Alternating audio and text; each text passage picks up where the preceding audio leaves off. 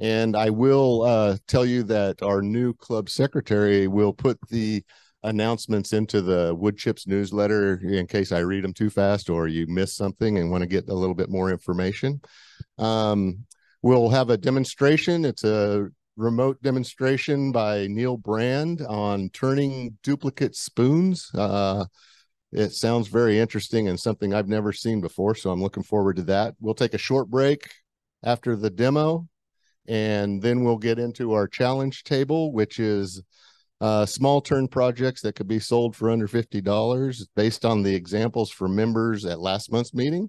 And then we'll do the show and tell table. So that's pretty much how the night will roll. I'll start with our announcements. Our club added 3 new members this past month, so it's always nice to see our membership continuing to grow during the middle of the year.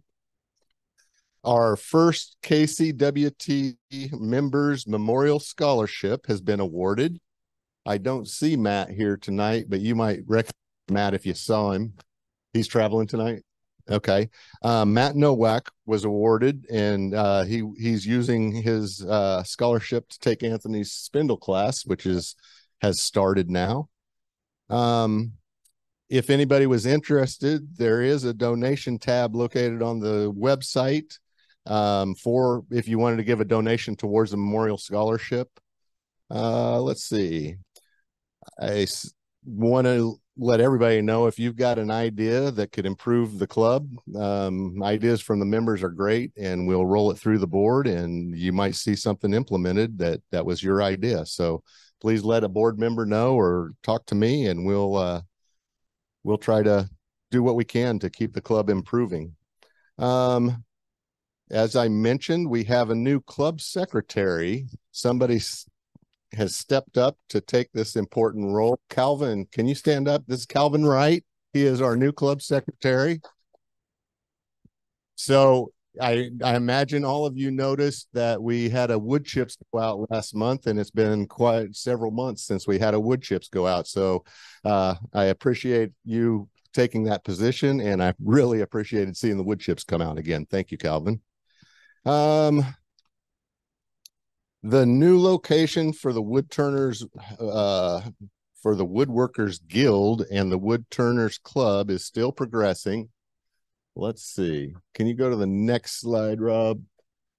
So if you look at the photos there, you'll see the building is the one in the middle.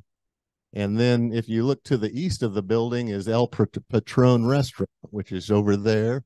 And if you look to the left as you're looking at the building, Shooty Lumber is there. So I wanted to give you kind of an orientation of generally where we're talking about. I don't think anything's totally finalized on that, but it is progressing, and I think that is probably where we're going to end up. Floor plans and actual move dates are still being worked out. The Woodworkers Guild and the landlord are working out the final details. Floor plan, timing for the move may be as early as January of 2024, but I think it'd probably be just following that because there's going to be some time necessary to get that space ready for us to move over. The next announcement is a sad one. I know if you were in the Woodworkers Guild, you probably have heard this, and you probably know Mike, but Mike McCauley passed away last month, kind of unexpectedly from an infection that they didn't know he had, I guess. And we know Mike, or a lot of us know Mike, because he was Santa at Santa's workshop. He was also one of the key organizers. Him and his son was the key organizers in bringing the Santa's workshop event into the club. Sad news. It was, I mean, literally, I went around the day that I heard this and felt like Santa had died. It was just, he was only 71 years young, so it was a loss. If you happen to know Chris, his son, who is a guild member and does the AV work, give him your condolences. I'm sure it was hard loss for the family because it was so unexpected. However, due to the loss, this year's Santa's workshop has been canceled. There may be, or I don't even want to say that there will be, but is talk about maybe having an open house when we get moved over to the new site, and we may incorporate some of that kind of activity into that, but it'll probably be a middle, early spring, early summer, or spring summer type timing on that. So again, just wanted to let everybody know in case you didn't hear that Mike had passed. I wanted you to be aware of that. Okay, going to the help wanted. Boy, we got all kinds of help that we need. The club needs more member participation. Please consider pitching in if you can. Have you signed up on the Sign Up Genius to assist at the Irish Festival this year? I saw the Sign Up Genius, and I saw a lot of names that I recognized, but I didn't see enough names there that I didn't recognize. So please, if you have an opportunity and could assist with the Irish Festival this year, get in on the Sign Up Genius. And it's once you're signed up as somebody that will be there, Kevin's trying to get everybody a wristband to get free entry. So it helps to know how many we need to get. Let's see, the club still needs a few additional shop openers and some backups. If you are interested, see me. Or we may need to adjust some of the dates for the open shop in the future, but right now we're holding the same as we always have. We are looking for a member or a family member that might be able to enhance the club's social media presence. If you have any experience or are willing to learn, we need your help. And then again, I noted perhaps you have a family member that would assist. So this is something where we'd like to get our, if it's as simple as maybe an advertisement that we could get on our website, and then possibly post out onto some of the social medias. I'm not a real big social media guy, so I don't really know a whole lot about what I'm talking, but I do know that any presence out there would be a plus for the club. Let people, the more people that know about us, the more potential members we have. So the goal would be to advertise our club and promote events on the different social media platforms. Again, we're always looking for demonstrators. If you've come across a project idea to demonstrate, talk to Mike and he can get you on the schedule for sometime either later this year, which is pretty much filling up, or possibly early next year. We got a few of these. The board's requesting donations of totes and tubs for storage, so that we can pack them up to relocate the club later. If you bring some in, and we had several brought in today, and I appreciate it. Those that brought them in, just drop them off in the shop. We'll probably have a pile of them stacking up that we'll use and get into later in the year when we start getting really serious about packing up. Okay, that's my help wanted. Now I'm going to open shop. One of the Powermatic lathes is currently down due to issues with the tailstock, but we have got the parts on order to fix the problem. We just got to make sure that they get here. So sometimes those parts, they say that they're in, and then after you've paid for them, they'll tell you that they're back ordered. So we haven't seen that yet, but we're hoping for good things there, and we'll get that fixed up and ready to go again. Wanted to thank all the members who assisted with the last shop cleanup. It looked really good. We had about a dozen members show up and help out, and we were complete in about an hour and a half, and it's unbelievable how much dust we can get out of that space, and all of our vacuums work good now. So thank you all that came and helped that day. If you're in the open shop using the equipment and you have a concern or see something that's not working right or is broken, please let the board know, or if nobody from the board's around, let the shop opener know, and then shop openers let me know or let the board know, and we'll try to address those concerns. And finally, please help keep the shop clean and organized. It's nice to see it when it's all clean and organized, but it doesn't take long to get out of hand pretty fast if we don't put some attention to it. So appreciate you all helping with that. Let's see, upcoming events and activities. I am kind of trying to organize or have organized a hosting of a small group of Boy Scouts for a pin turning demonstration on Saturday, August 26th. I think that's 2 Saturdays from now. It'll run about 1 o'clock till about 3 or whenever it takes to get done.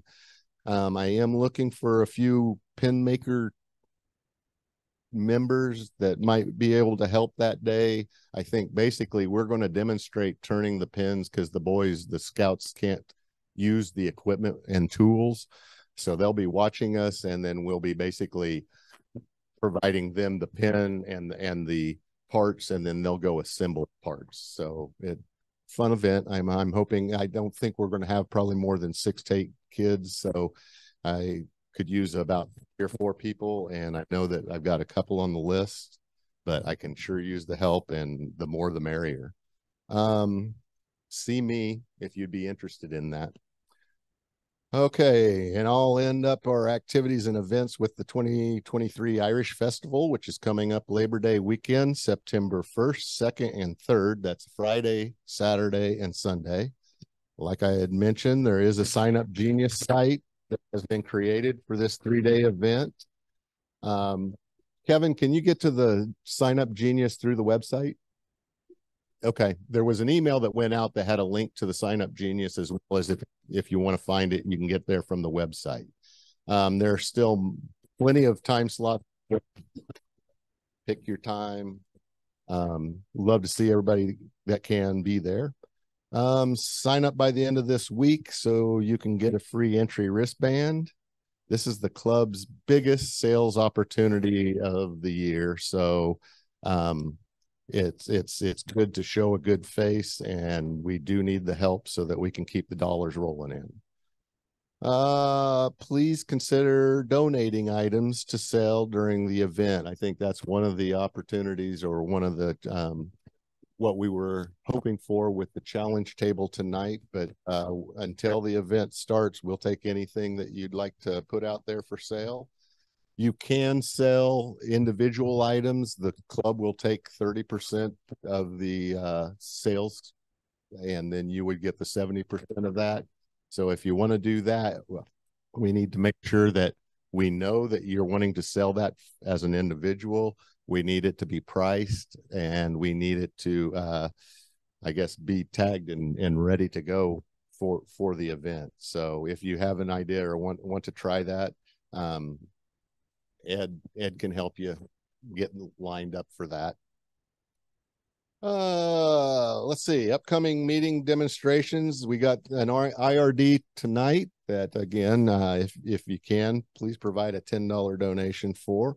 We're going to do another one next month in September. We've got a professional turner, Jim Etcher, and it's a demonstration on mastering the skew. And if anybody's like me and thinks that a skew is a negative rake scraper, he might change my mind.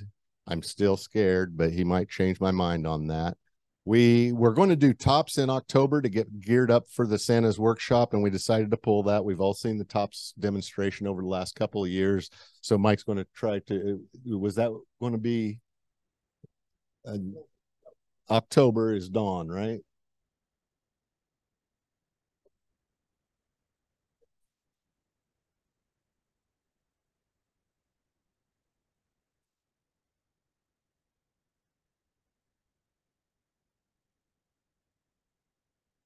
So one of the challenges that anybody that's turned green wood faces is the green wood moving and having too much moisture content, potentially cracking while it's drying. This is a technique where you place it in these desiccant beads, which is like the silica that you get in pill bottles and in the new pair of shoes and things, and it says do not eat.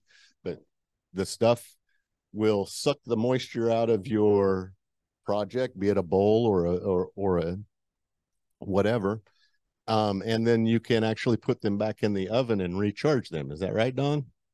So it'd be real interesting to know, and if you've ever battled waiting long enough for something to dry out by itself, which was usually my problem. I get too anxious and want to jump into the second turning before it's really ready. This might give me an avenue to get there faster. And then November, we're going to try to get some kind of Christmas gift themed demonstration going. So those are coming up. Okay, locating information. If anybody hasn't been to the KCWT website, kcwoodturners.org is probably the best place to look for any information regarding the club and upcoming events. We've got the Wood Chips newsletter coming back out, so you'll get information there, hopefully. And feel free to always ask a board member. I am one, Mike is one, Anthony, we got that whole table there are all board members. So if you've got a concern or a question or anything, feel free to ask any of us. Okay, I think that pretty much gets me through my announcements and leads me up to our safety minute, which Phil's got a really good and timely safety minute for us tonight. I do. I do. I hope so. So has anyone picked up any wood the past couple of weeks off the side of the road from a neighbor's yard? Mike, you have. Holly. Yeah. It is that time of year. Storms coming through, wood falling down. I wanted to go over some of the challenges you might find with some of this wood, specifically what to avoid. I think it was John Jordan who said, don't turn blank wood. Fill in the blank with whatever word you want to put in there. But essentially, when we're picking wood up off the side of the road, we want to look for certain things that might be problems. I should have brought some better photos. As you can see, you just have a picture of me, which is a pretty terrible one. But what kinds of things will you find in... Oh, there we go. Look. Hey. Thank you. In the middle picture right here, what's that look like? Anybody? Call it out. Nail. We got metal. So metal is one thing to avoid when picking up wood on the side of the road. You might not know that the metal is in there. Most metal, as I'm told, is usually at about eye level height or somewhere around here, because that's where people put lots of nails into wood with signs and things like that. But you might find metal in other places too. Like I have a fence post through an elm tree in my yard. And when I take down that elm tree, I will probably just leave the base there because I'm not going to get that thing out. So metal, if you see dark shavings, sparks coming out of the wood as you're trying to cut it up, all indicators. If you look at your saw chain that you just sharpened and now it's totally dull, probably metal. I'm not going to say I cut through that, but I probably did. And then in the picture next to it, I've got a little kind of yellow line around there. It's kind of hard to see because it's a small picture there. But what do does anybody know what those lines indicate? I heard it. Ring shake. So right in the middle, this section right here, that's right around the pith. And there's this line right around the pith right there where it's separating. And we call it ring shake because it's a ring-shaped area where the pieces are detached. So if you tried to turn that, it would basically fall into two pieces. If you cut it, it'll fall into two pieces. But you don't always see that right away. In fact, I had a piece of oak. I had a few pieces of oak that I cut off in my neighbor's yard next door, brought it over to my shop. The next day, I now see all these rings from the ring shake because it had fallen down. It was a limb that had fallen down probably 50 feet to the ground. And that type of fall will cause ring shake or other stress to occur to the tree. What other things should we be careful of with urban wood or urban logs that we are picking up? We got metal. We got ring shake. What else might we see? Any ideas? Poison oak. That's actually a good one. That's not in the tree. That's on the tree. So take a look at that bark when you're picking something up too. Any other ideas? Bugs. Bugs can be a great indicator, especially on some kinds of maple, about what you might find on the inside. But yeah, you might be bringing bugs into your workshop. I like to remove the bark before I take it into my workshop. Some people do, some people don't. That helps with bugs. Rocks. You might find rocks stuck in the bark. Might dull your chain real quick if you're cutting it up on a chainsaw or a bandsaw. Anything else that anyone's run into recently? Bullet slugs. They'll be in there. Barbed wire. Yeah. And so all kinds of metal. If anyone have a metal detector, anyone actually use their metal detector when they're cutting up wood? Yeah. Your chainsaw finds it. That's mine does too, apparently. And that's why I carry a file with me. But yeah, there's all sorts of things, especially with storms like this. Usually the limbs that have fallen down or the trees that have come down are not healthy in the first place. So you might find obvious things like this, or there might be some less obvious things. You might see cracks form very quickly where you don't expect them to be. But just be careful. Observe the wood that you're working with, and especially when you put it on the lathe, make sure to keep an eye on it as it's going around. And if you see anything odd, just step back and check it out before you go further. But yeah. Thank you, Phil. Good information. I know that I had several big pieces out by my driveway, and they were gone pretty fast because I think mostly for firewood. I doubt if it was a turner, but as a turner, you do need to kind of keep that in mind, know where the tree, like if you know that it fell hard, you might want to avoid it. And a lot of stress on the tree. Okay, so we got through those pretty good, and I think that'll lead us to our demonstration. So Kevin, are we prepared and ready? All right, with no further delay, I will introduce professional woodturner Neal Brand, going to demonstrate spoon turning on the lathe as one of the many things that he does. He is from Denton, Texas, and he is live streaming, as I understand it, from his shop in Denton, Texas. So let's all welcome Neal. And thank you, Neal. Thank you.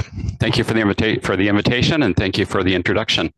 I noticed you said I was a professional wood turner. I don't think of myself as a professional. I think of myself as a hobbyist. I do sell some things. I go to the Denton community market every Saturday and sell. I don't sell a huge amount. I certainly don't make a living on this. It's a hobby, and my sales basically pay for my habit. That's the way I like to say it. It does a little more than that, but anyway, what I want to do today is talk about making spoons. One thing that always bothered me about the spoons that I've seen made before by woodturners is, let me get a spoon out so I can point and show you, is that this part of the spoon, this scoop, is usually round. And it's usually round because it's mounted on the lathe and it rotates this way. And you hollow it like you hollow a bowl. And of course, if you're hollowing a bowl, it's going to be round.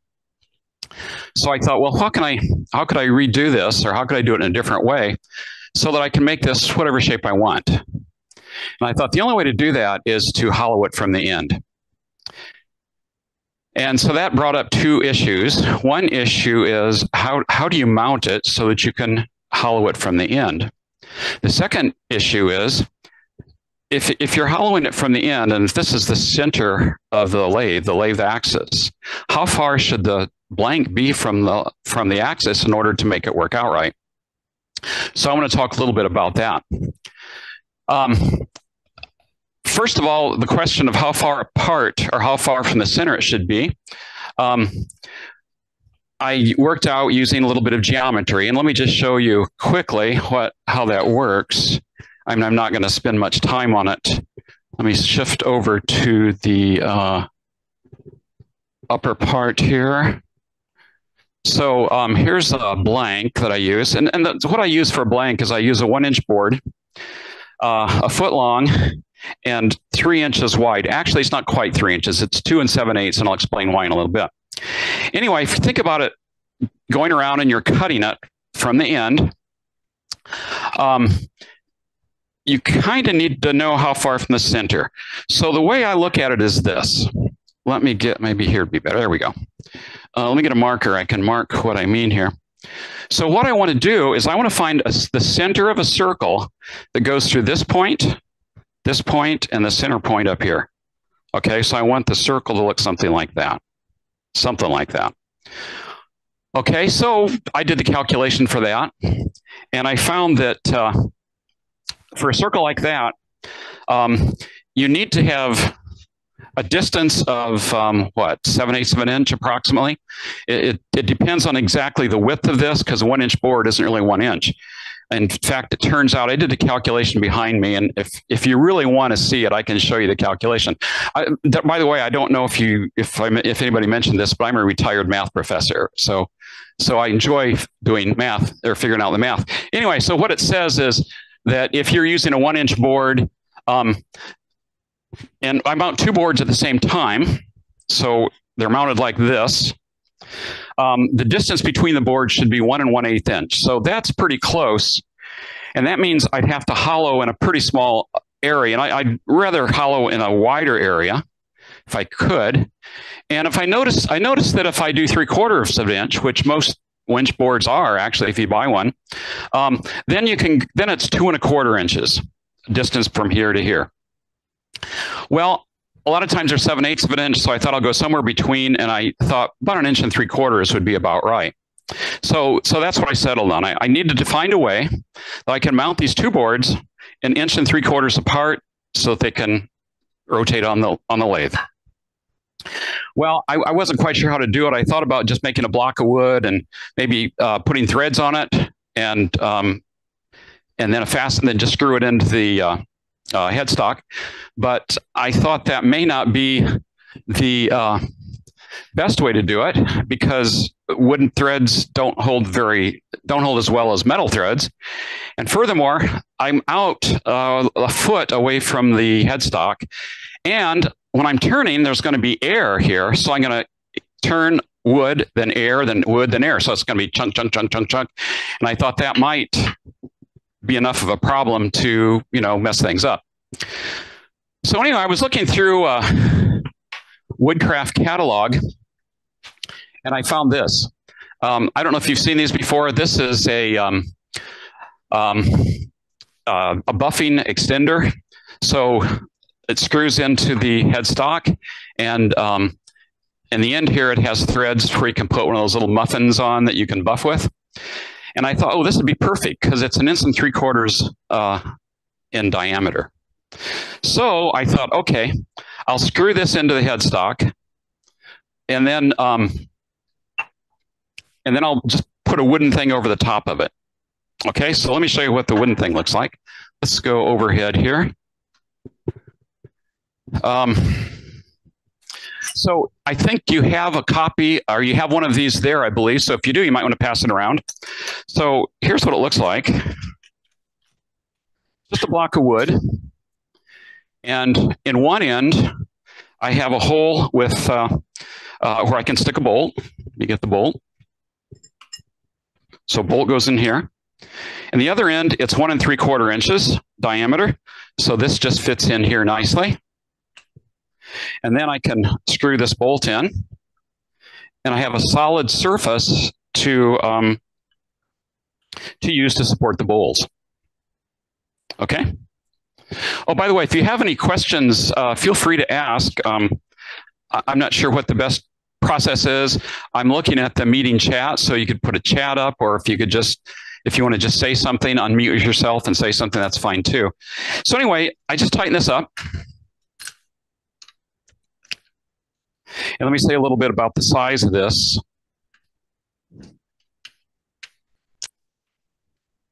A few more threads here. There we go.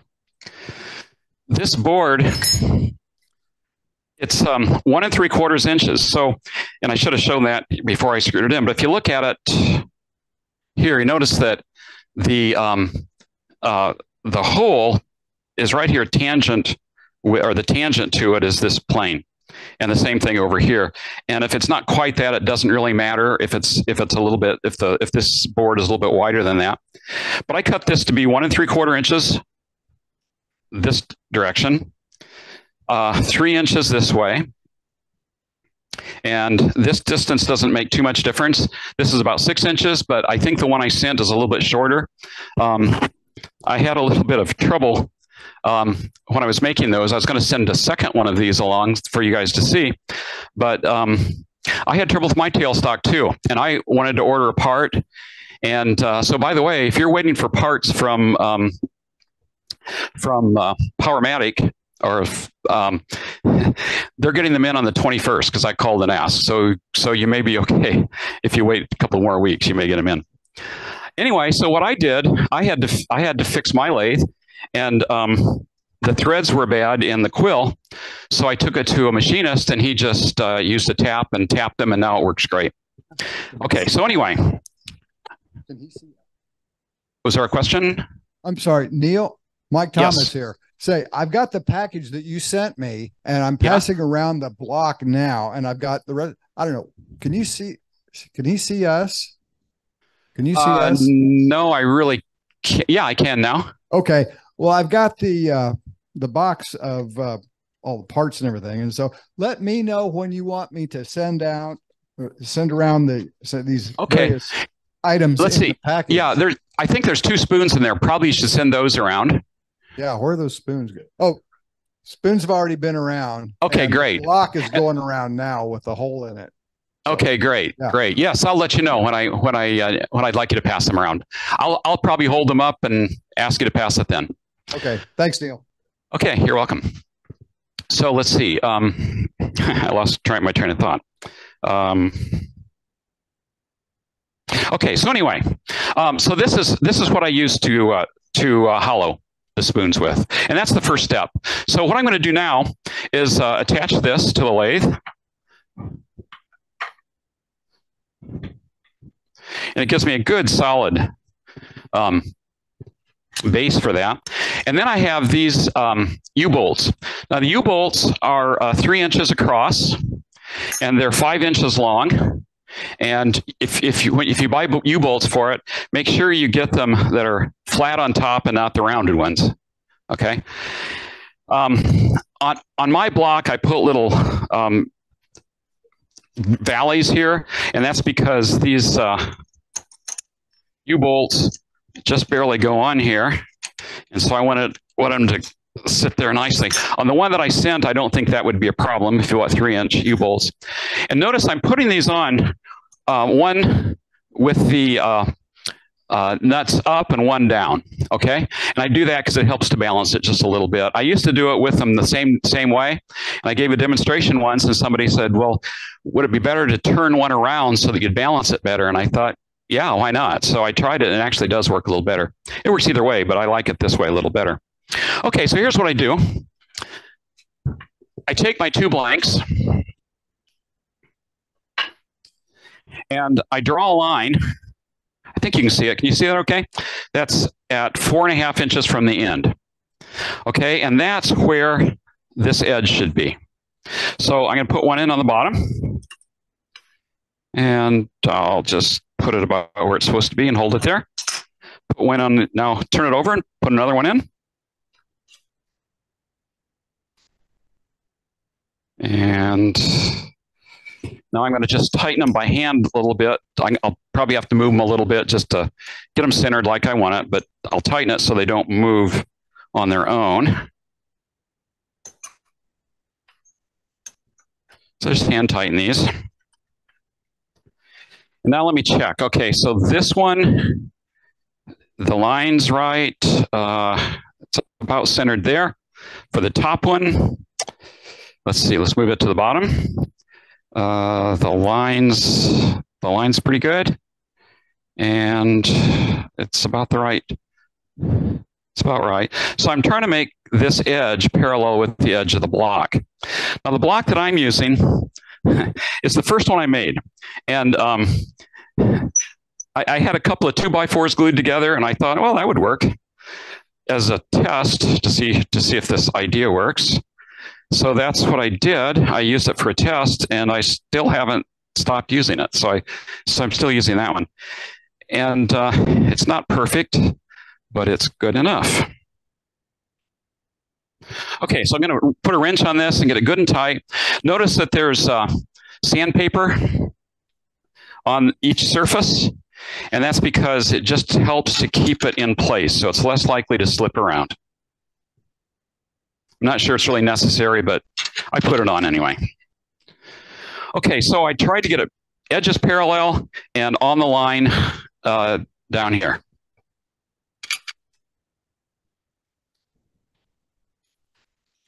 So I'm going to get it good and tight. Okay, now remember I said that these boards, my blanks, I don't make them 3 inches across. I make them 2 7/8 inches. The reason is because these U-bolts are 3 inches across, and at the top here, you don't have a square corner, it's curved. So if you make these 3 inches, you only are getting support at the ends, or maybe even one end. In fact, last week I was making some of these, and I made them 3 inches. I knew better than that, but I just didn't think about how I was doing it. And the first one I did, it messed up because this corner was touching, but it wasn't touching anywhere along this edge. And so it just wasn't a good fit. And as I was turning it, it loosened up a little bit, it gave a little bit, and then it got all messed up. So I had to just throw those blanks out. In fact, I could still find, I haven't thrown them out yet because I'm going to use them for other things. But anyway, I've got these tight. It's ready to go. So here's what I want to do. I want to use, let's see, let's go to the, I think I'll go to the end. And I'm going to, so give me a second here to change which one there we go. So you can see here from the top, and you can see from the end camera here. So here's the way I did my first one. I started just like this, and I took my hollowing tool, put it in here, and I started turning. So you can see that I could just turn along here, you know, and get the shape I'm after. But you may see the problem. I didn't see the problem right away, but I found out what the problem was before long. I was doing this, and I was going great. I made several spoons, and then I was making one, and I was just, you know, going at it good. I got over here. This came up like that, and wham! It grabbed the tool and threw it out of my hand. The boards were all messed up. So what I do now is I use a safety shield. So let me show you what the safety shield is.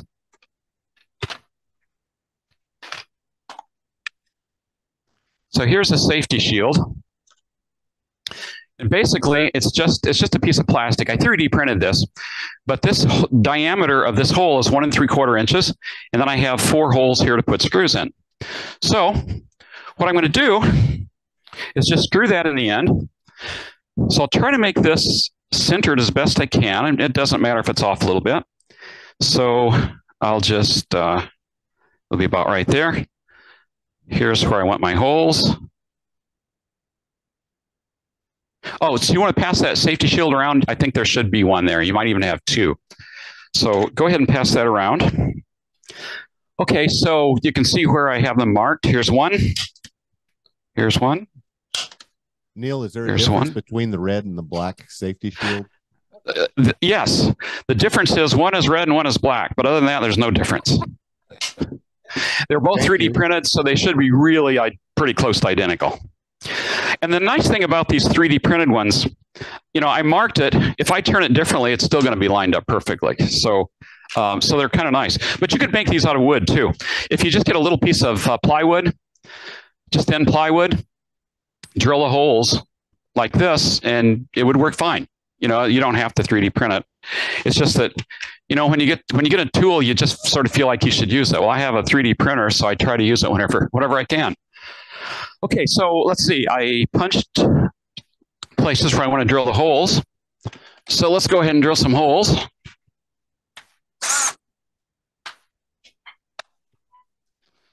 So I'm going to put screws in here to hold the... Can you still hear me when the drill's running?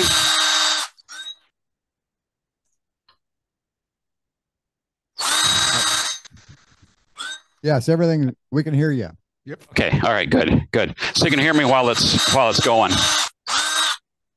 Okay, so now I'm just going to screw it in place.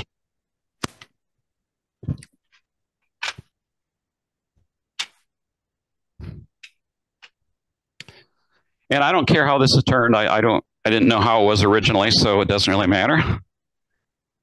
And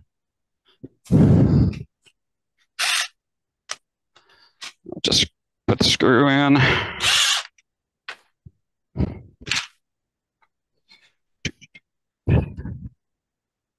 So this takes a little bit of extra time putting the safety shield in, but I think it's well worth it because you only have to have that accident that I described earlier happen once, and you really don't want it to happen again.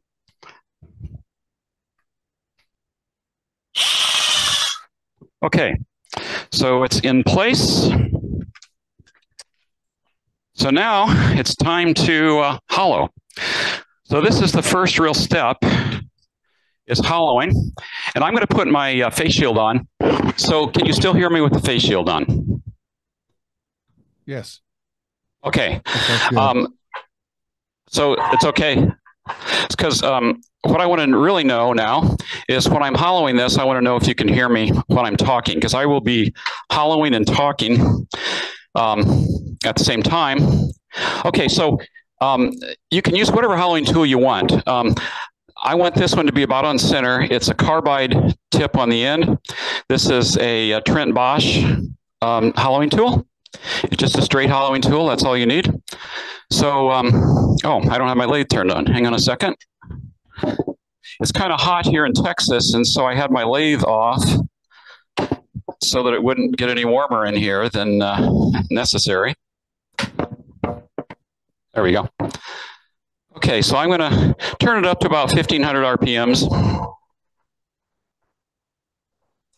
and hollow. Okay, so I put my hand up here against the tool rest so I can remember where I was before. Let's see, can you see? Yeah, you can see the tool. Okay, good. So now I'm just going to bring it over gently, start hollowing. So I'm just going to go back and forth.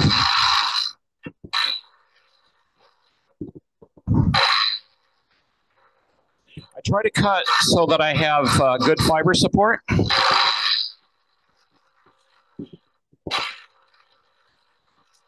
The shape I'm looking for is sort of egg-shaped. I want it to be not a perfect oval, but toward the handle end, I want it to be wider and then more gradual at the other end. I still have a little ways to go, but let me just show you what it looks like. Okay, let's see. If you look at the picture-in-picture, you can kind of see the oval shape there. It's not perfect, but it's getting close to what I want. And then the other one should look the same, approximately. Okay, so let's go some more.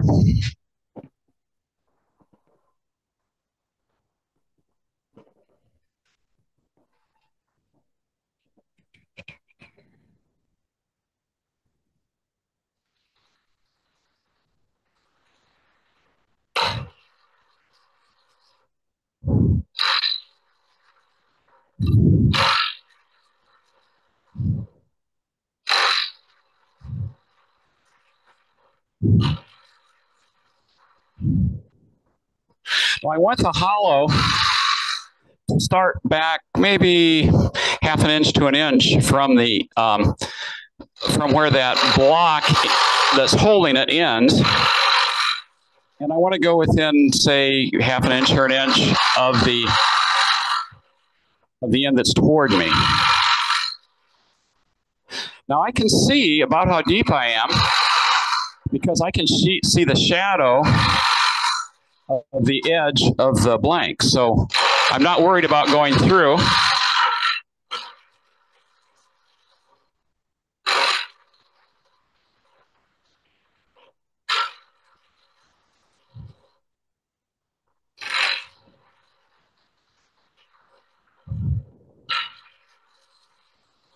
It's getting pretty close. Let's have a look.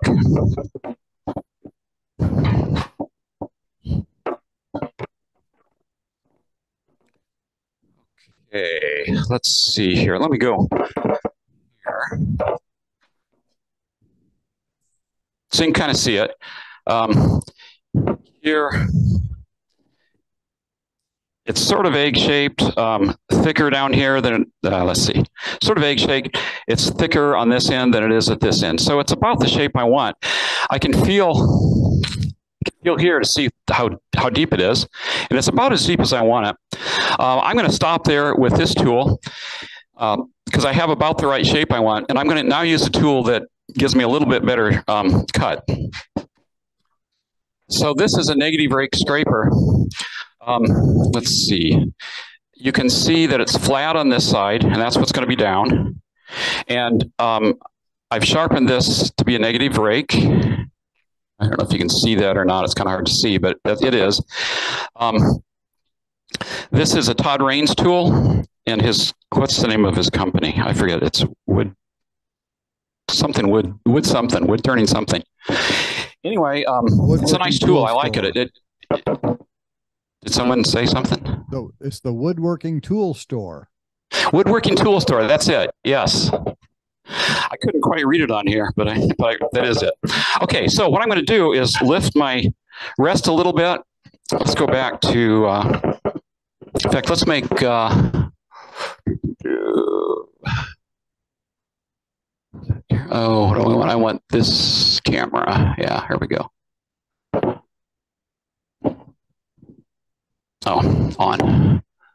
Okay, so I'll do it the other way this time. This time, I'll make this the main camera and the one coming in like this, the insert. So what I'm going to do is just cut real lightly.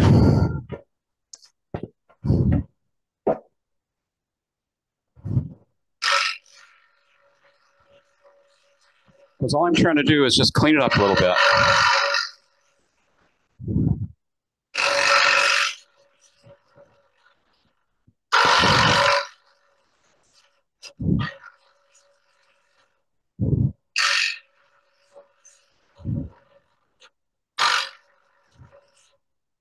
Let's see how that looks.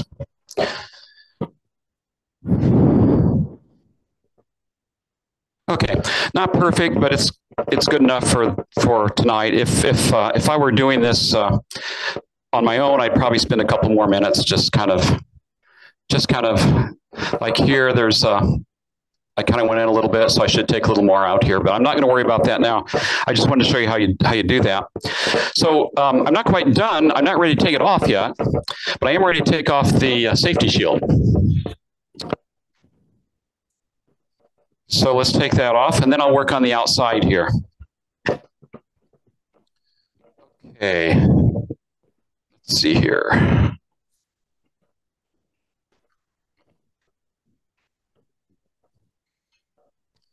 So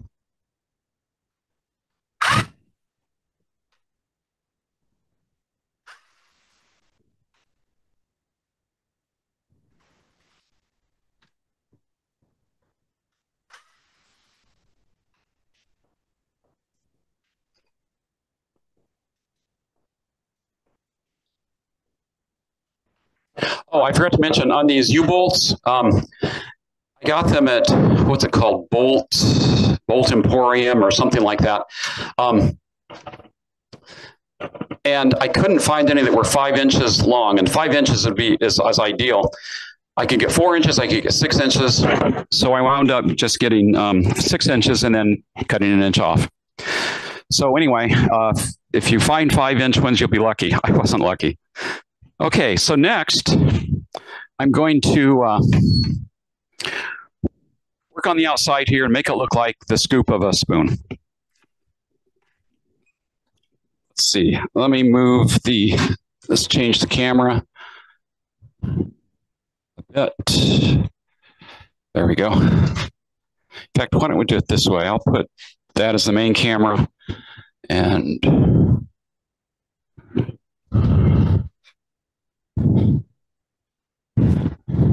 I'll do it like that.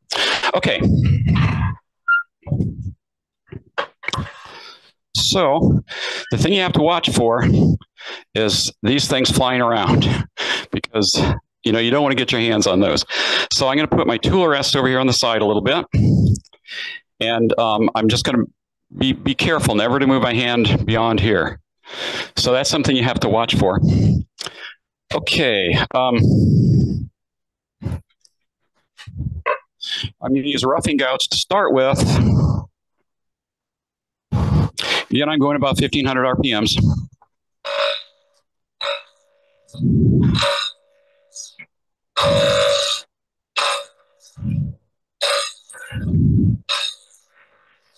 I'm going to turn this light on here because it makes it easier for me to see where the hole is, where I just hollowed. And I don't know if that helps you to see it or not. I guess you can. You can see it, I think. If you could adjust the camera up a little bit, that would be helpful. I'm sorry? If you could adjust your camera up a little bit. Oh, okay, yeah. Up or down. Yeah, perfect. Okay. Let me. I'm going to turn this off before I fasten it down because I don't want to get my shirt caught in the. Went too far.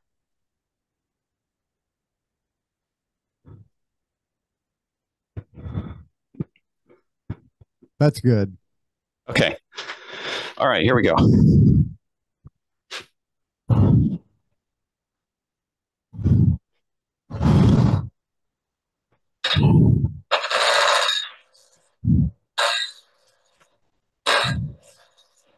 I'm going to switch over to a spindle gouge because I can get a little cleaner cut.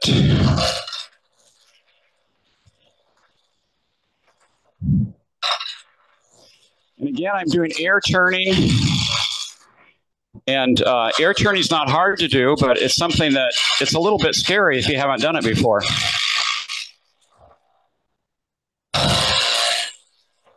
Our club uses 2x4s to turn cars, and there we turn 2 cars at once from the blank, the 2x4 blank, and we do air turning there. So I'm kind of used to it. I don't worry about air turning anymore.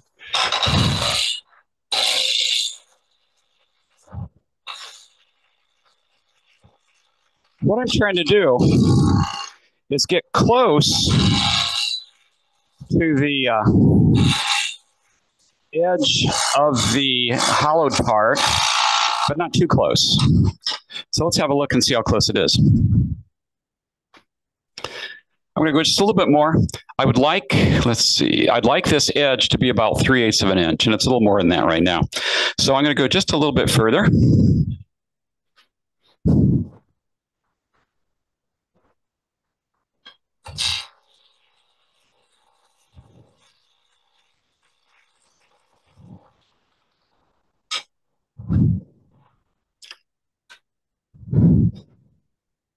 That's about where I want it. Okay, so that's good. So I have everything from about here on, this region here, about where I want it. Now I have to go from here to here, and that's getting closer to these bolts, so you have to be careful. So originally I was doing it in ways that I was a little afraid of, because I'd be going up and I'd afraid my tool would slip and I'd wind up hitting one of these bolts or something. Now I do it a little differently, and this works nicely for 2 reasons. One is it avoids that.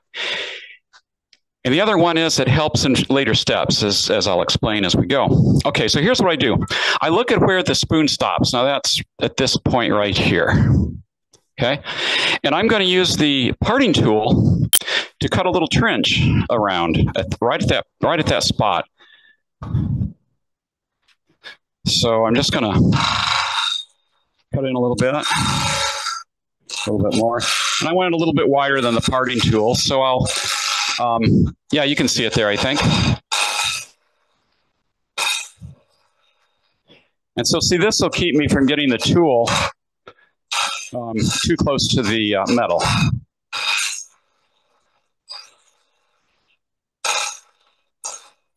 Okay, let's see where we are now. Okay, I'm almost far enough. Here's what I look at. I look at where this stops, and if there's a gap there, I want to keep going. I want this to go all the way across, and on the other side, it should be about the same, yeah.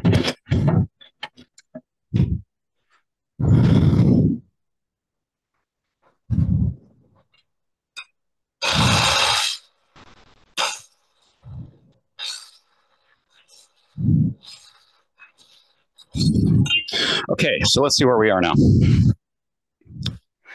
Okay, so it's gone all the way across, and it's not very deep. It's only, at this point, it's only about maybe just over a 1/16 of an inch, and that's about where I want it. I don't want to go too deep, because if I go too deep, when I make the handle over here, the handle will have to be too small. So just a little bit in there, like a 1/16 of an inch is fine. And now I have to do this part. So I'll just use a spindle gouge. You could use the roughing gouge, but it doesn't matter much. Whatever you feel comfortable with.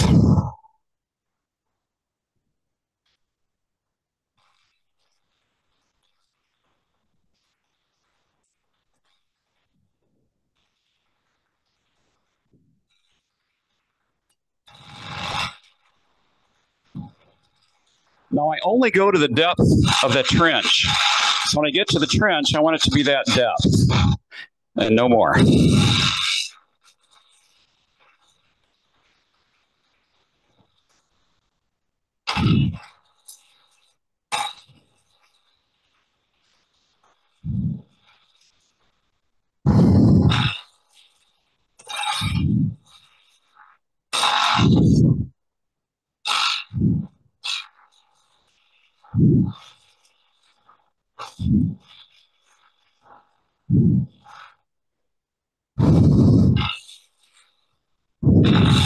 Okay, so that's good enough for tonight. I would maybe spend another minute or two on it otherwise if I weren't doing a demo. But basically that's what I'm looking for. If you look at it, it's about 3/8 of an inch here, and over here it gets bigger, and that's fine. That's just what I want. Okay, so I have a flat here, so maybe I better take just a little bit more out, because that's going to be the bottom of the spoon. A flat there, so I will take just a little bit more out. It doesn't have to be much, because it's just a small flat.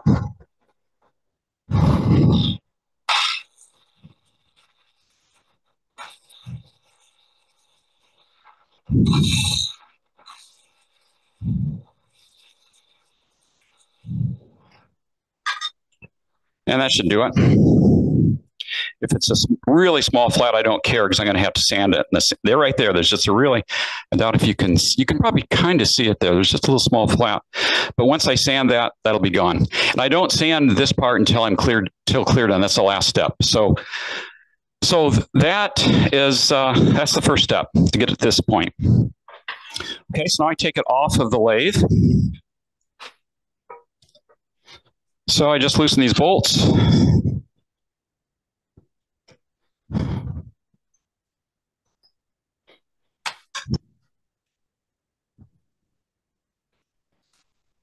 This off for a little bit. Okay. So I got those loose. Loosen these.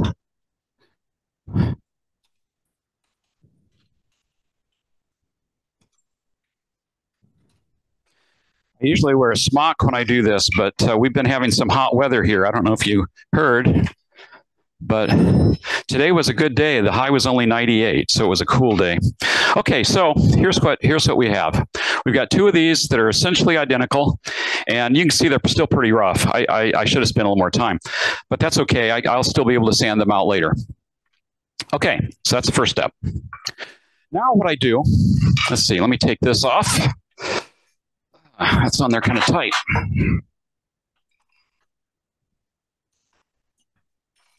There we go.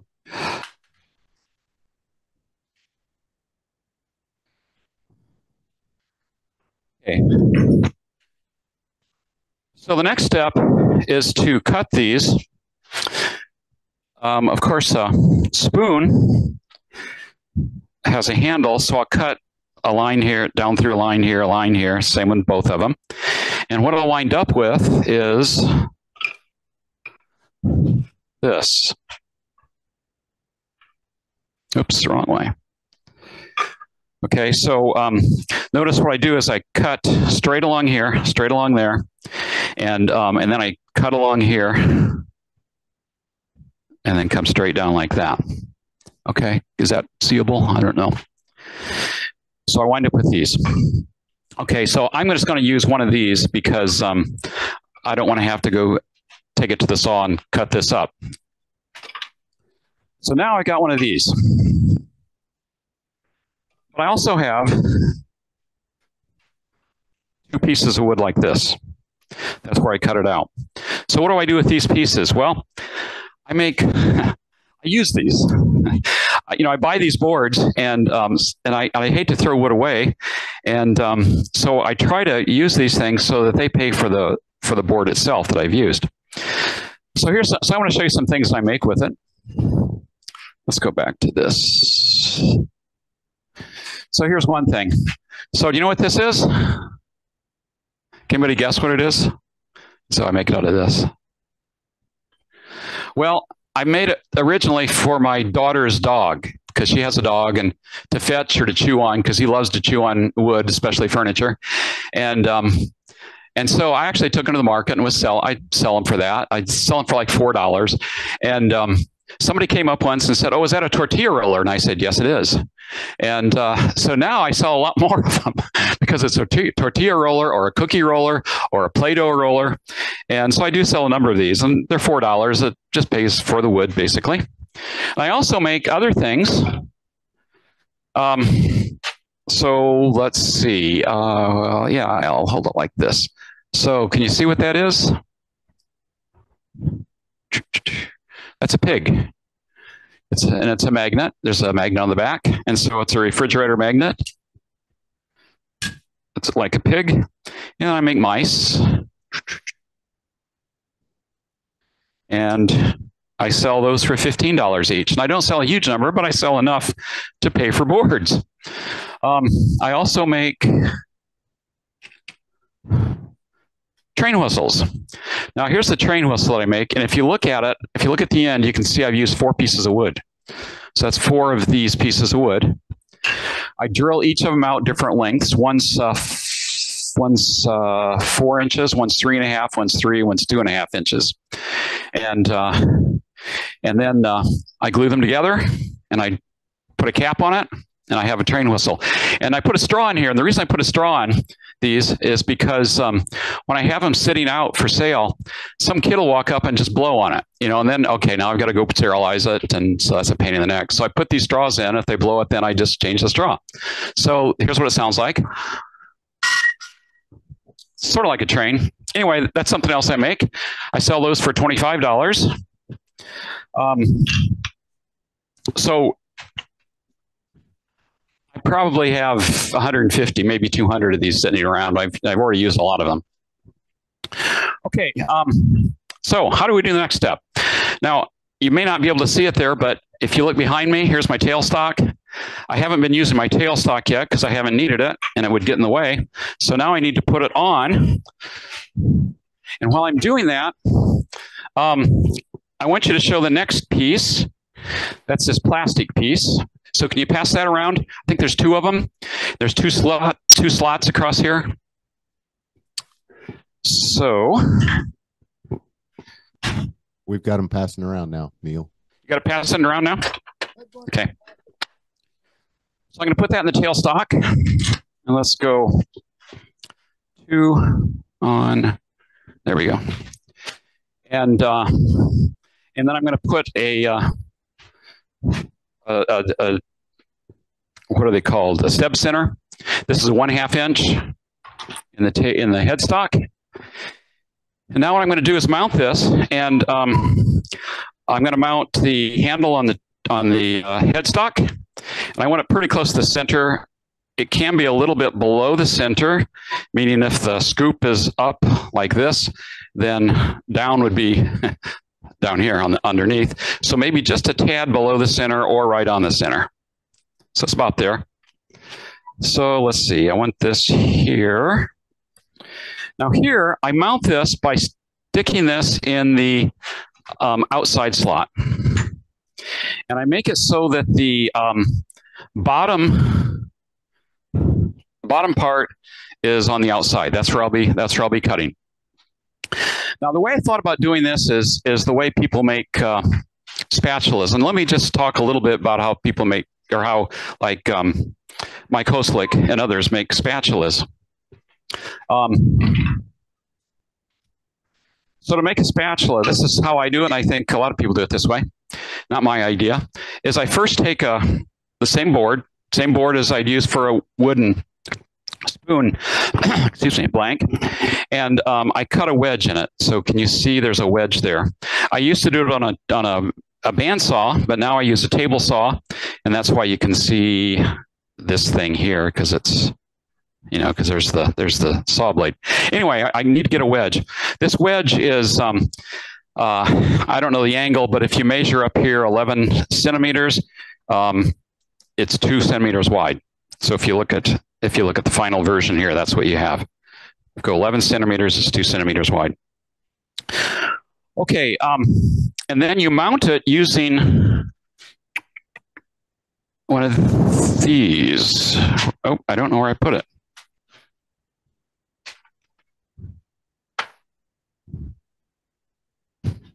Oh, right here. Okay, so this looks almost like this red one, but this, all it has is one slot right in the center. Okay, so you mount it like this, and again, you cut these pieces off first, these side pieces, so that you're, in fact, I should, once you cut it off, it looks like this. You mount it like that, just like, kind of like I mounted this spoon, and then you spin it and shape it. You shape all the thing at once. So anyway, when I was thinking about making these spoons, I thought, yeah, why couldn't I just do that with spoons? But I thought about it a little bit and thought it's not going to quite work if I just put it in the center. So I have to move it out. So if you're going to make one of these, you could make them out of wood. Where you would put the slots would be the one that I put it in, this outside one here, the one that's furthest from the center. That should be about, I think it's 3/4 inch. Let me check. It's been a while since I made it. It should be, I did it the wrong way. Yeah, it should be about centered at about 1/2 inch from the center of the piece. So find the center, go out 3/4, and then just put a slot in there. Now notice my slots stop here. If you did this out of wood, you'd probably just take your saw and run it clear through, and that'd be fine. It doesn't matter that it doesn't go all the way to the end. Okay, so there's where I start. Now the reason I'm doing this is because this is the width I want right here, but it's the same width here, but it looks a lot wider. So what I'm going to do is cut along here and make it a little bit closer. I'm going to get it within, maybe 1/16 of an inch or so. Now, the first thing I have to do is make sure it's centered. So the way I do it is I put my finger here, and I feel where it's just touching. And it should just be touching here, and it's not. It's not touching at all. So I'll just move it over a little bit. When it just touches on both, then I tighten it up. Let's check it again. Oh. Yeah, I'm off just a little bit, so I need to move it toward me just a tad. Let's see what that's like. That's good.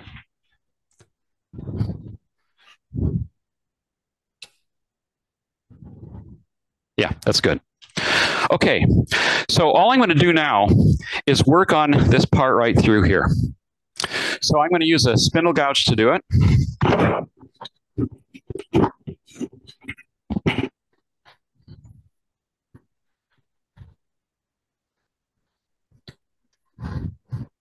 One more thing I'm going to do too is I'm going to take this. You can see there's kind of a sharp looking thing here. I'm going to just take that down a little bit.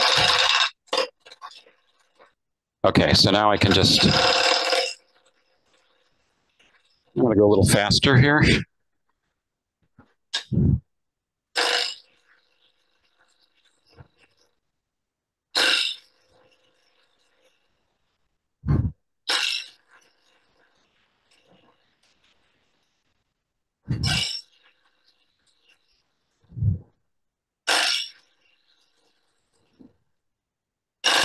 I can kind of see the shadow of where the edge of the hollow part is.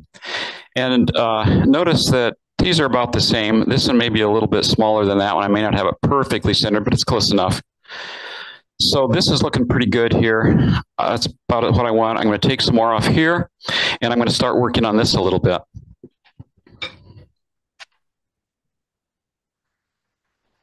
So I'll take a little bit more on this end. And then I'll take some off of this end.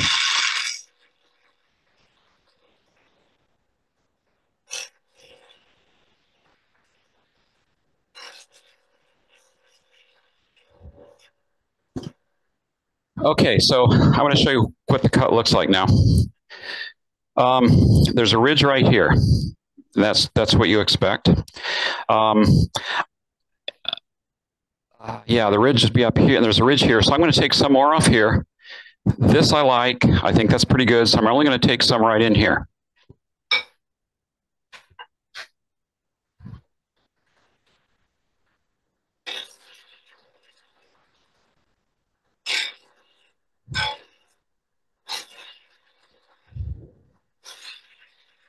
I'm going to be careful not to take too much off in the handle part because it's off center. So you're taking off material here, but not there. So you have to make sure that you've got enough material here to get the handle you want. I think I can take a little more off because it's almost the full inch there. So I'm going to cut in here some more.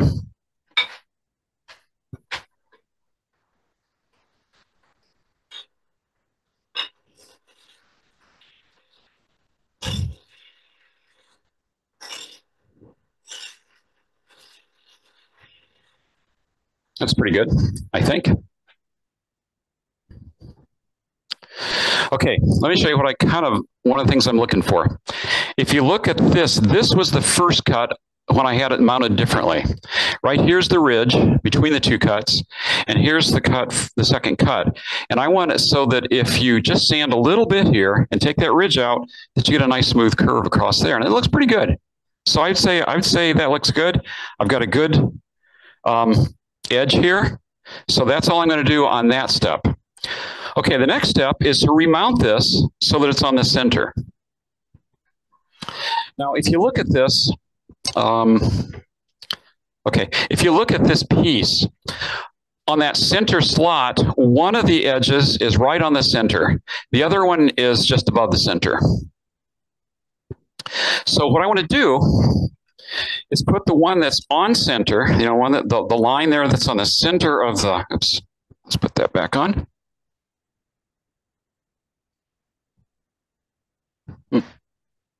There it goes.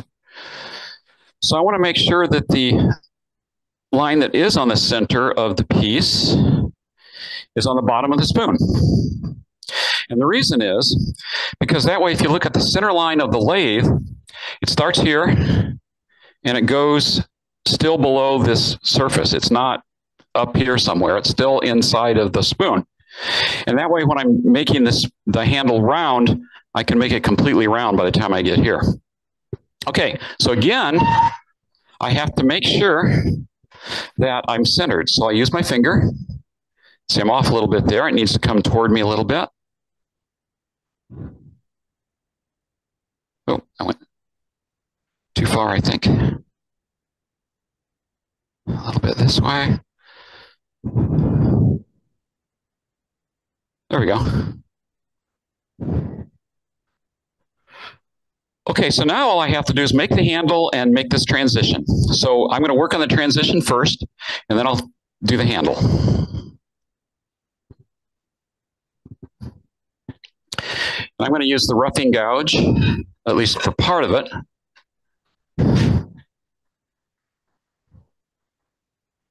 Okay, so I can kind of see the shadow, and I want to kind of follow that shadow, and then cut in. Now go from this side, a little faster.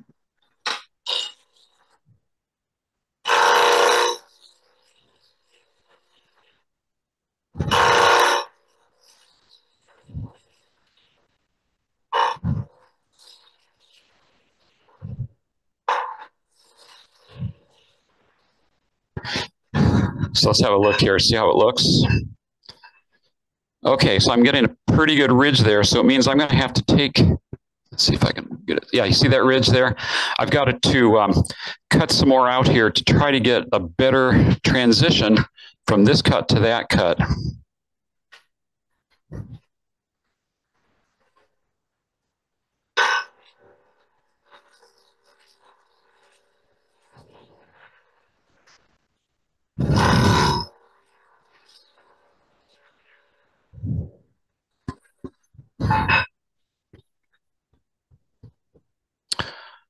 Okay, it's looking better. Let me use the spindle gouge. I can get a little tighter turn there, I think.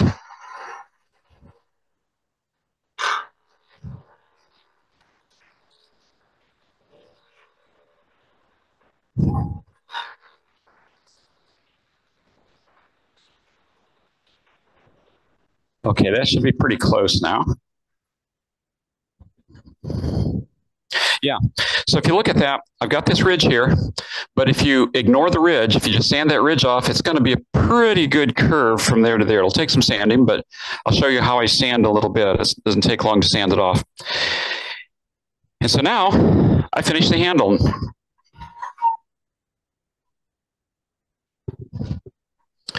Okay, so I'll use the roughing gouge.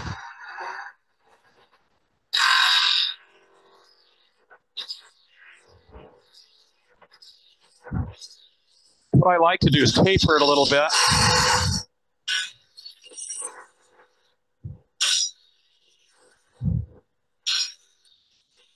I like to make the thinnest part somewhere up in here, not clear at the end, but somewhere around there.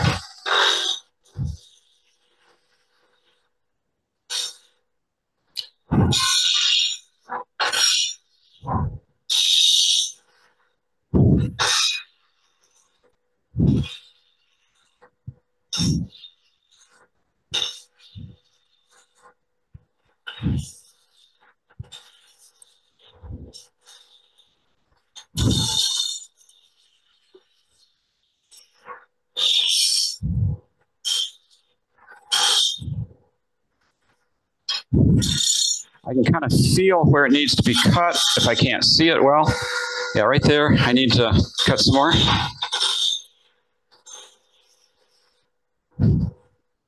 That's a little bit more here. A little bit here.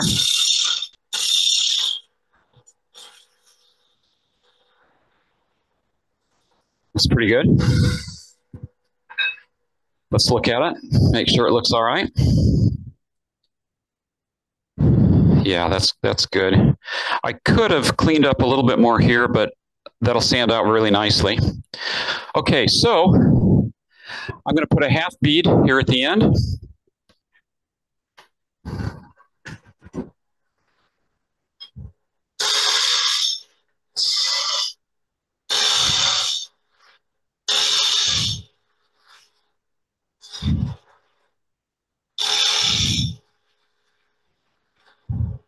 Stop before I get it, before I cut it off. Now, I like to put a little decoration in. Do whatever decoration you want, but what I do is I do 3 lines, or rather actually circles on one end and then 3 on the other end as well. So I'm going to do that tonight. And I use this tool. Let me just show you what this tool is. It's, let's see here. Can you see it there? Maybe I'll hold it real close here. So it's basically, I cut flat along that edge and then I just V it. So it's just a, I don't know, just a sharp little tool. I'm not sure what it's called. It's kind of like a point tool, but point tools, they have a pyramid on the end. This is not quite like that. But anyway, I'm going to put 3 lines. I want them equally spaced. And it took me a longer time than I'd like to admit to learn that the way to do that is to put the outside ones. Oops. I think it skipped on me. Let me check here. Yes, it did. I'll just have to make that a little bit wider. Do the outside ones first, and then you can put the middle one in the middle, pretty close. I'll do the same thing here.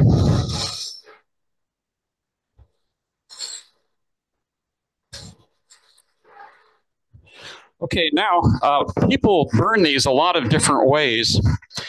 I use a wedge. Here's one. So let me say a little bit about these wedges. Every time I make a spatula, I cut a wedge out. Okay, and so these wedges are great just for burning. And that's what I'm going to use. I know some people use wires. I don't use wires. And the reason is because a friend of mine was using a wire to burn something like this.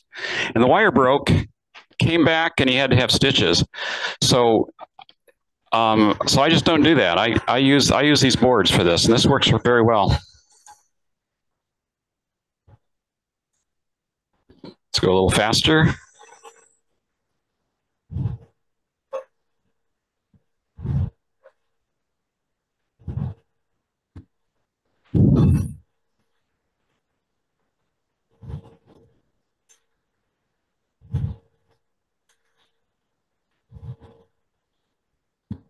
Let me burn a little more here. Okay.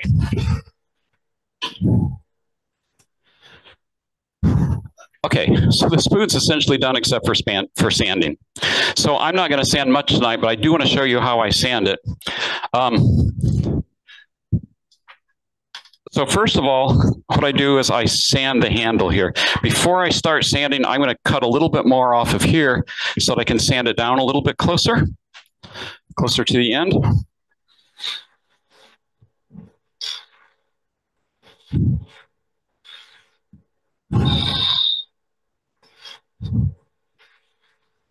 Okay, now I can sand it down a little ways.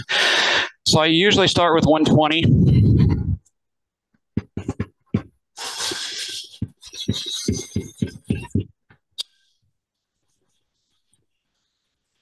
I go up a little bit on the off of the handle into the transition area, but just a little bit. I'll get that better later, but I like to go up a little bit. Okay, that's probably good enough for the 120. And I just go through put it through its paces. I go up to 400. Okay, so let's pretend that's sanded. Now, the next thing is how do you sand this inside? So I want to talk a little bit about that. The first few of these I made, I just sanded by hand. You know, I just got in there and sanded, and that was a pain in the neck. That I don't do anymore. Oh, the other thing I do is I usually make this thin enough I can break it off, but I forgot to do that. That's all right though. Okay, so here's how I do it. Let me get this out.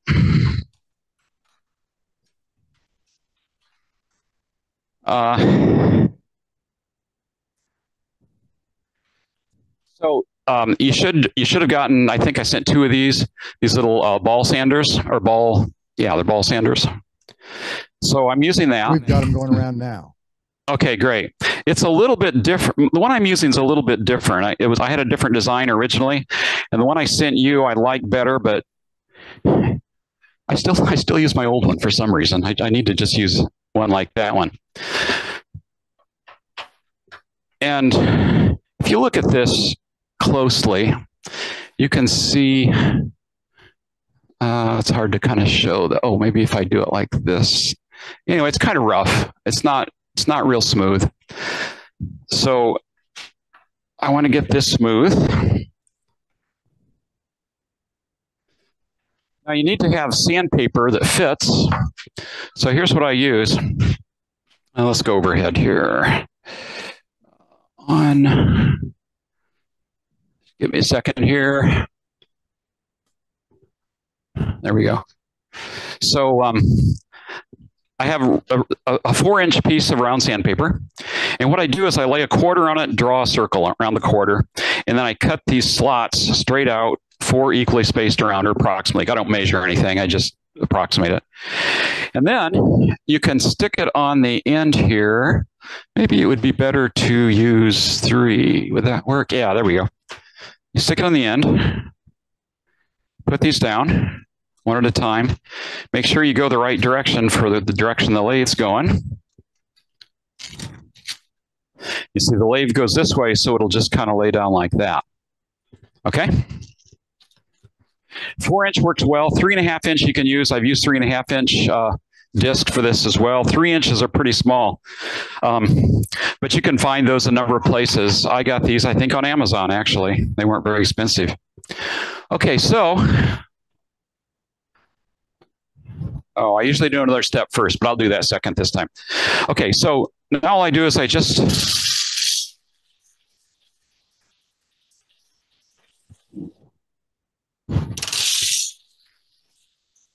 maybe overhead would be better. Let's try overhead.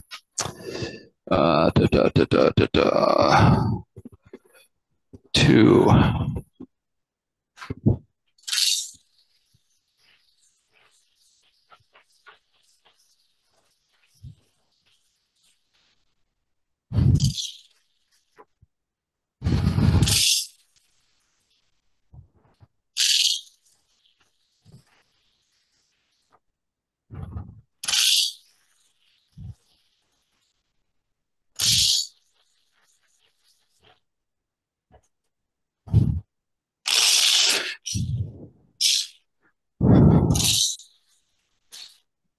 Okay, that looks a lot better. I think it's pretty much done. I'm getting kind of a sharp edge there, so I'm just going to kind of do this to get a little bit of a less sharp. That looks pretty good. So what I would normally do is I would go through to 400 grit. So just keep sanding it down to 400 grit using this. And it doesn't take very long. Okay, so the step I usually do before this, and I forgot to do, is I take it to I use a belt sander, but for tonight I'm going to use the lathe, and I'll show you how I do that. Let's go back here to this. Okay, let me take this out. So I'm going to use this. This is basically, I just made this block of wood, drilled it out for a bolt. You can see there's a bolt in there. And I made it fit these threads on this sanding disc that I got on Amazon, I believe, if I remember right. And I attach it to the lathe.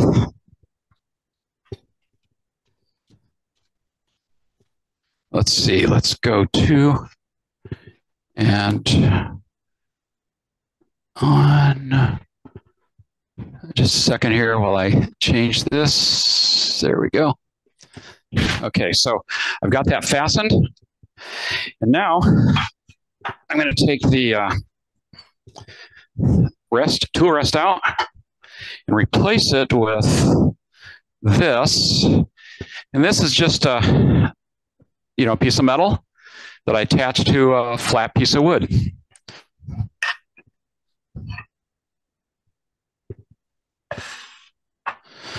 So now what I want to do is I want to get this end so it's right. So all I have to do is just, oops, try not to drop it though.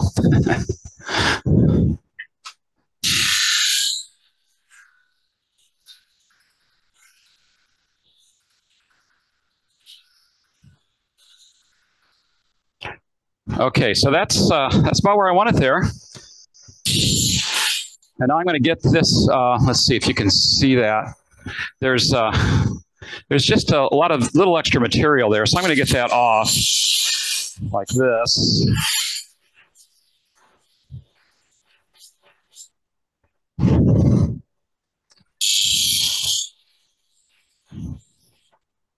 Oh, I got a burn spot there. That's not good. Okay, so here I've got it a little bit too thin. If that happens, you can just put this up against and you'll get an edge back. So now I want to get some more of this edge off. I'm going awfully fast here. I'll slow it down. Okay, so I got the edge back. It looks good. Right here, there's a little bit, you might be able to see it, that's not quite curved right, so I can just kind of go like this. It's pretty good there. So I'm just kind of touching up where I can. So it's looking pretty good for the top of the spoon there. Okay, so the next thing I do is sand the bottom.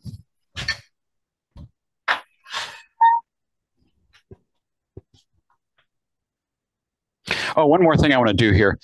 Normally, yeah, I do this on the bandsaw, but normally I don't have all this here. I just have a little piece sticking out, but I'm going to have to sand it off this time because I forgot to make it really thin. So I can sand it off. I'm trying to go way too fast.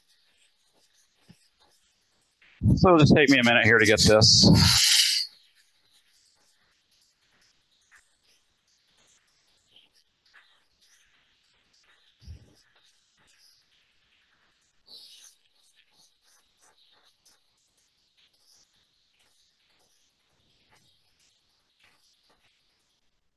Yeah, I burn it a little bit, unfortunately. That's okay, I'll get that off. Okay, so I've got that pretty close to where I want it. I'll sand it more in a minute when I show you the next step. So the only thing we have left is to do the back.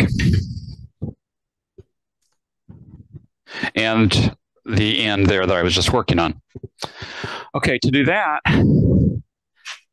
I use this piece. Okay, so it goes on center. And all this is just a dowel that I turned, and I don't remember the diameter, but with the Velcro on, it's just under 1 7/8. So it's a little bit bigger diameter than the aluminum piece I was using earlier. So it's about 1 7/8. This comes off. It's on.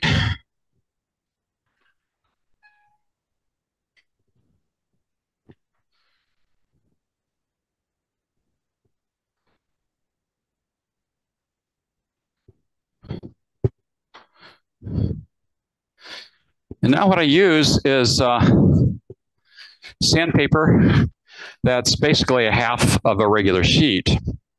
So I put it around. Let's see, I have to make sure that I get it the right way. Yeah, okay, so when this is going around, this will be flapping a little bit, but that's okay. All right, so here's what I do. By the way, I'm using 80 grit here because I have a lot of material here to take off. So here's what I do. First, let me get the end a little bit. And then I just go back and forth with it.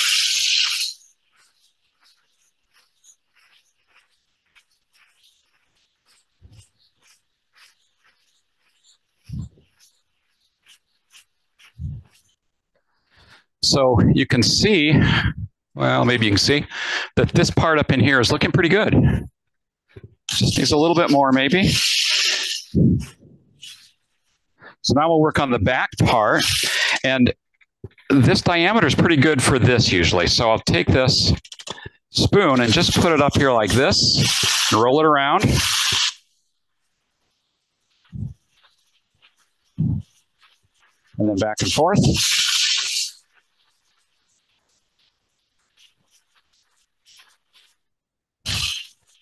Watch for, make sure you get the ridges out.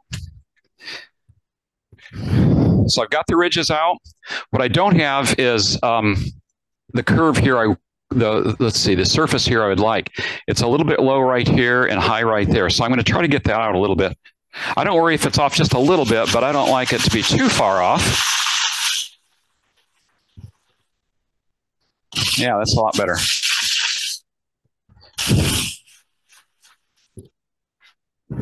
So now that's not too bad. If you look closely, it looks like maybe I need to take a little bit more out right in here. So I'll just...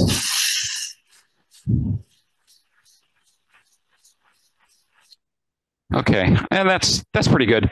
I might work on it a little bit more if I were doing it and this were in a demo, but it's not a bad spoon. Right now, it's not bad. Now, this end, you can either just do it by hand, which I always used to do, but then I realized I've got this thing spinning around and this is flapping. So this is a good time just to use the flap on it.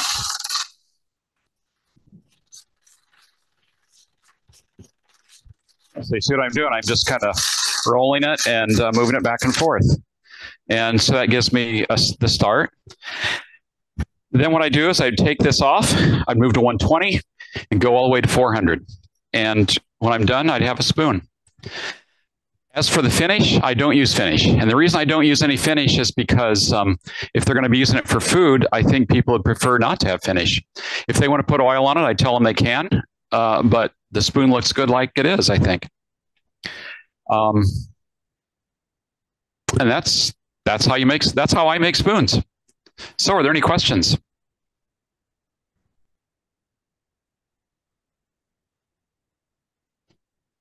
Thank you, Neal. You're welcome. Oh, they're asking what kind of wood you were using for the spoons? Oh, good point. I meant to say, and I probably forgot at the beginning, I use hard maple. I go to a local hardwood store and I buy hard maple. I can usually get it for about $6. One of these is about, a fourth of a board foot. So it costs me about $1.50 for each of these. A little more because there's usually some waste. But I use hard maple. You could use soft maple, but I think hard maple's better. I think it's more, it'll last longer. It'll be just a better product, I think. I've heard that sycamore would be a good one to use. A light wood like that's good because it's less likely to have a taste. I wouldn't use like walnut or cherry or something like that. Actually, let me back up. I have used cherry before and it wasn't bad, but I'm kind of reluctant to because it might give a flavor. So, other questions? Any other questions? Oh, do you have a handout on this? You know, I can send you one. I forgot to send it. I meant to send one a couple days ago, and I just forgot to do it. So I can send it to Mike if you like. Yeah, that'd be great. Appreciate it. Oh, we got a question? Okay. So we'll get the handout, and Kevin will post it on the in the library on the website. There was another question. Okay. Do you by chance have 3D printer files that you could share for the Yeah, I do. Yeah, I can send the 3D. Actually, yeah, you can. I have the 3D printer files on Thingiverse. If you search for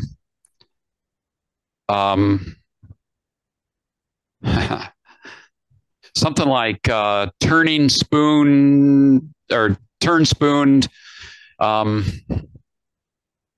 something. I'm sorry. I should have looked. I'll put that on the sheet that I send. Just shoot it over. But you can just download it. Okay. For Thingiverse. Actually, if you look for Neal Brand, probably I just have a few things on. If you look at that, you'll see them there. It should list them. Okay. But I'll send a link to that. Oh, the other thing I wanted to mention, I forgot to mention this earlier. On the buffing extender, I've had two near catastrophes before this demo. The first one was a few weeks ago. I was looking at, I was thinking, well, I should look up which wood turning places have those extenders. So I went to the places that I'd seen them before, and a few of them would have one. Some of them were out of stock, and I thought, okay, this is bad. If you guys can't get a hold of these, then this demonstration is not going to do you much good if you want to make a spoon. So I called some places, and they said what happened was the company that makes them is called Holdfast, and Woodturners Wonders bought the company out just recently. I'm not sure when, but just recently. And so they're not selling to any other wood turning distributors other than Woodturners Wonders. So if you want to buy one, you might still find one of those stores. Like I think Craft Supply still had a couple left. Instead of 1 3/4, they're 1.5 inches, but you just have to modify a little bit for that. That'd be no big deal. And there might have, I know Woodcraft is out. I'm pretty sure that Grizzly's out, but there were a couple stores. If you search, you might be able to find them. Amazon seems to have them. They may be sold directly through Holdfast. I'm not sure. But if you can't find them anywhere else, or if Amazon doesn't have them when you look, what you need to do is call Woodturners Wonders. They do not list it on their website, but if you tell them that it's a Holdfast product and you want it, they can get it for you. Okay. Hopefully they'll have it on the website soon, but they don't have it now, I don't think. That's Ken Rizzo. Yes. Yeah. Okay. Yeah. And that was my first disaster. My second disaster was the tailstock. I was afraid I wasn't going to have a working tailstock, but I did get that fixed. So I was able to do the demo. It went great. I appreciate it. Everybody, you guys enjoy that? Yeah. Oh, thank you.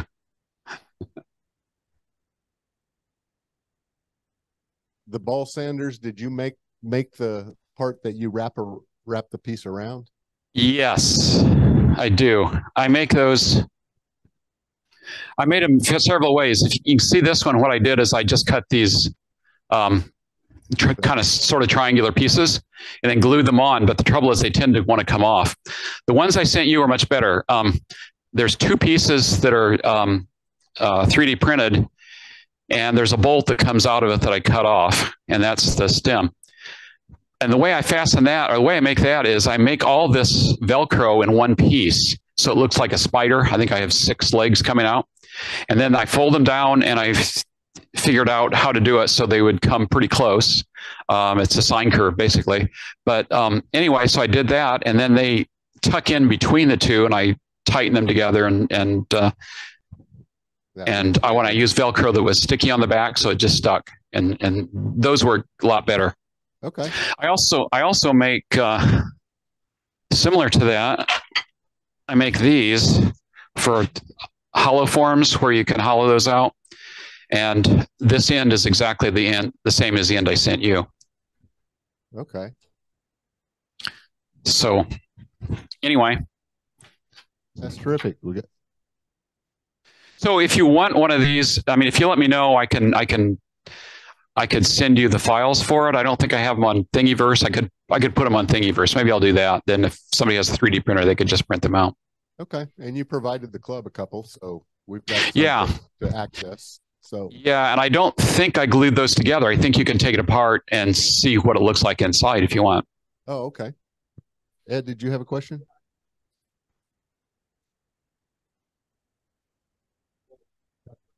Right. So is there another question? Yeah, let me give the microphone to Ed here. He's got a question for you. Okay. You said you couldn't make the blanks 3 inches wide. Yeah. You had to make them 2 7/8. Well, because your U-bolts have the rounded corners.